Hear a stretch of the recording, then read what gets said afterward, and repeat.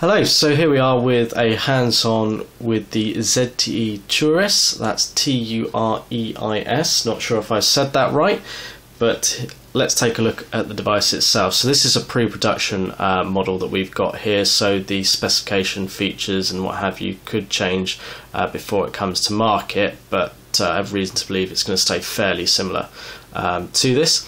So as you can see, it's a BlackBerry-esque style with a screen at the top and a physical keypad at the bottom.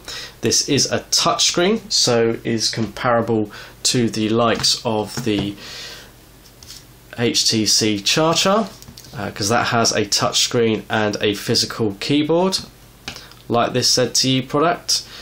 Similar in some respects again to the HTC Snap as well for any of those Windows mobile users out there.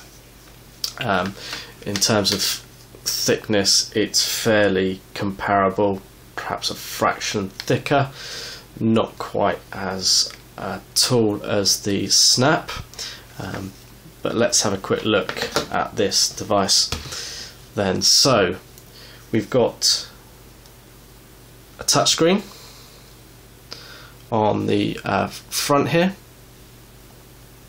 It's 2.6 inches in QVGA resolution. We've got some physical buttons, including a start and end call button. We've got a back, a search, a menu and a home button, and then we've got a cursor for moving around the screen and what have you. So because it is touchscreen, we can still scroll through our customizable home screens and set them up how we choose. So then we've got a 4-row keyboard here. This is an AZERTY one, but by the time it comes to the UK, this will be a QWERTY layout. We've got a speaker grill at the top, an LED notification light. On the bottom, it's fairly plain. There's nothing, bar a small recess for removing the back cover. On the side, we've got a micro USB data and charging port. On the top, we've got a 3.5mm headphone jack and power button, and on the other side we've got an up and down volume rocker key. On the back we've got a 3.2 megapixel camera and then a loud speaker. We just pop off the back cover. We do have a micro SD slot and SIM card slot, and we have a battery with a capacity of 1100 milliamp hours. So on board is an 800 megahertz processor, so it's not super snappy, but for the type of person who's likely to want this device, it's going to be more than enough for you. It's got Android 2.2 on it. Whether that's the version that will be on it by the time it comes to market, time will tell. So it's got all your GPS function, all your Google Mail services, YouTube and what have you. It's designed to obviously be used in this orientation. So just take a look here. You've got your normal applications here, and because it's vanilla Android, it's fully customizable. So all your usual settings. So it's got 512 megabytes onboard memory of ROM, 256 megabytes of RAM. It is a 3G device, so you can connect to speeds of HS DPA, and then it's got full quad band support for just normal voice and low speed data.